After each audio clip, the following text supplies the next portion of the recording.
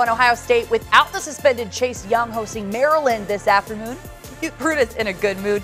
Buckeyes wasting no time setting the agenda today. First quarter, Justin Fields underneath to Ben Victor. A 12-yard touchdown pass. OSU quickly in the lead.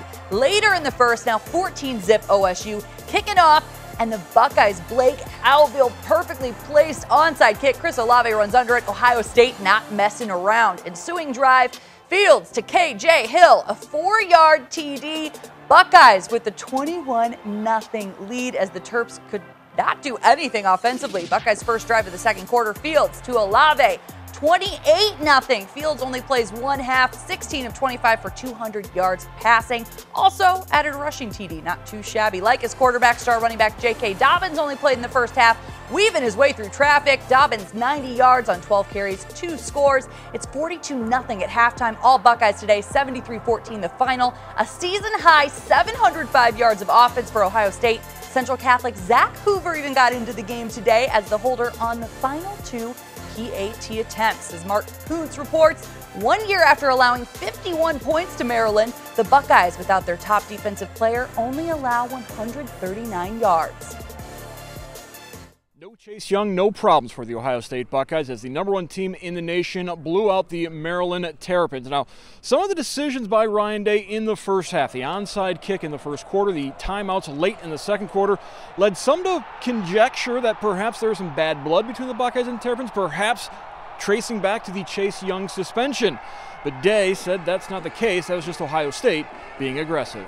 No, nothing like that at all. Nope, that wasn't anything other than just, and we're always going to be aggressive in the first half. I mean, I feel like when you're playing the first half of any game, anything could happen in the second half. So by no means would I ever try to run up a score at all. It's just, we're letting our guys play. And so, no, that would be completely out of line. Chase is dealing with a situation that, we're all supporting him with. And, once we get some clarity on what's going on, then we'll deal with it from there. But until then, we focus on the team the best we can. We're supporting him, and he's supporting us, and we're going to get through it together. And he knows we have his back, and that's important.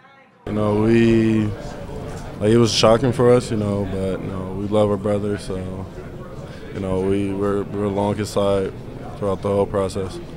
He's going through a tough time, but again, adversity, reveals character. And I can tell you right now, he's a special young man that's handling his business the right way, and we're all proud of him. Even without Young, the defensive line still dominated. 7 sacks as true freshman Zach Harrison got the start in Young's place. It was a dream come true. As a kid, you grow up watching the Buckeyes play, and you're like, well, and now I'm out there starting for him. It's a good feeling. This is a team here. It was 52-51 last year, and an absolute, fight into the fourth quarter.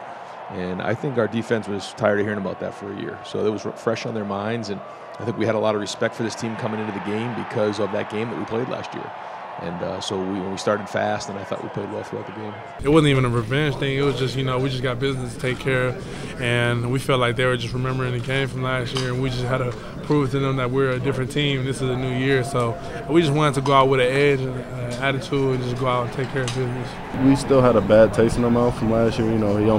He alone almost rushed for 300 yards, so we had just stopped the best runner that was at the time, so we just had the same attitude as we had last week.